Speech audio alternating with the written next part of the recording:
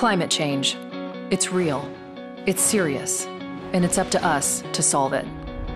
In the last 2 decades, we've experienced 14 of the hottest 15 years on record. By 2050, drought and chronic water shortages could impact 1 billion people, while millions more will be at risk from coastal flooding. It can seem overwhelming, but there's reason for hope. If we embrace solar and wind power to their full potential, we can cut the world's yearly carbon emissions by 1/3. Already, Germany generates 27% of its electricity from renewables, with a goal of 80% by 2050.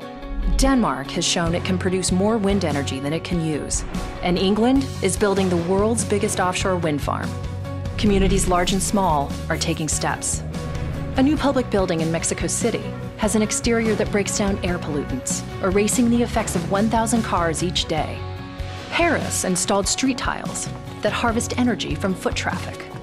Other cities are paving streets with smog-eating concrete and sidewalks with recycled materials.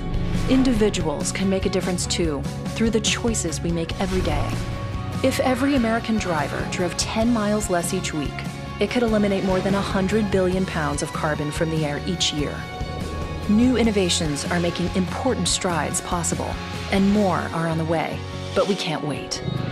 Reimagining our world's energy future will take a shared sense of urgency from countries, companies, cities, and all of us.